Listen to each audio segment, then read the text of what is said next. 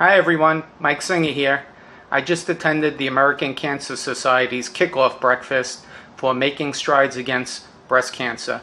It was held here in the Bronx, and they will have a walk on October 18th, and it'll be held at Orchard Beach, also in the Bronx.